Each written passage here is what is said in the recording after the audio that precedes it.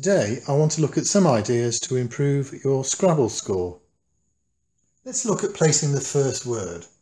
It's doubled because of the double word score, but ideally you want it to be at least 5 letters so that one of the letters covers this square here, which is then doubled before the whole word score is doubled.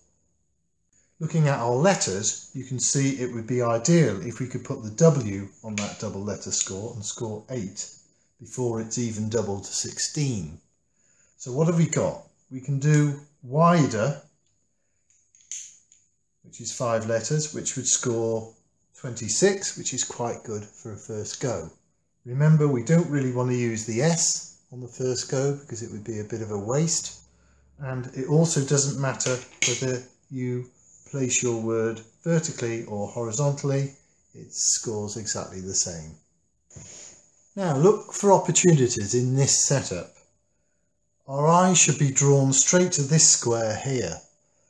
Triple letter both ways if you put a word down here or up there.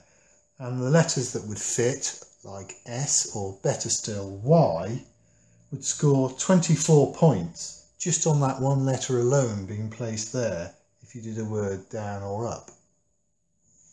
Instead of a letter at the end, how about a letter at the beginning? Chair would fit nicely there, especially if you could make a word as well. Mac would score 24 points. That's an example of extending a word by one letter on either side. But can you add more than one letter to some of these words? Is there something you could put down there to score a triple word score? Perhaps SUN, sundries. Is there anything we can do here to get this triple word score? Something plants? Let's have a look at our letters. Well, you can have replants. RE are good letters to have. They provide a good prefix to a lot of words. That would score 30. But you can do even better than that. How about implants? That actually scores more, 36.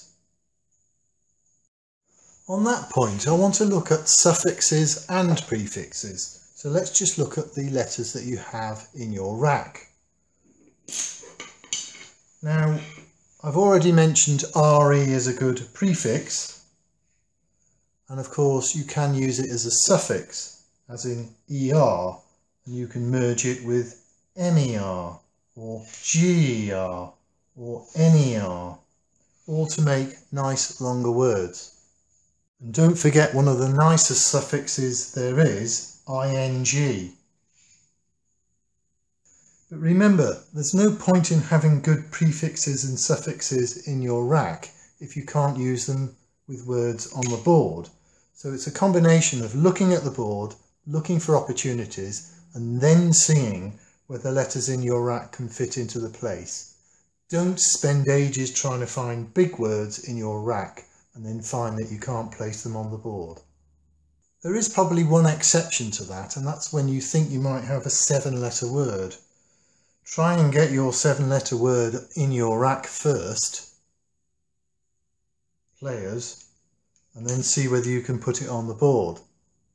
Now, because a 7-letter word scores you a 50 bonus, it's almost worth getting it out anywhere in any position because it gives you such an advantage. But unfortunately, it doesn't fit here.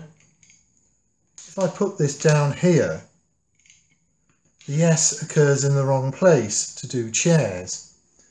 And this is where you need your anagrams, because an anagram of players is parsley, and then it will fit.